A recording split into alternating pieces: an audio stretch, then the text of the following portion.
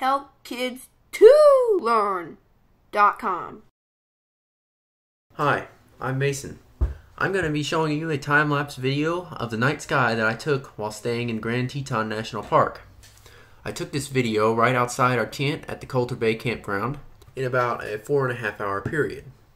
First I'll tell you about my camera settings. So I had ISO 6400, f-stop 3.5, exposure time 30 seconds with an 18mm lens on our Nikon D7000.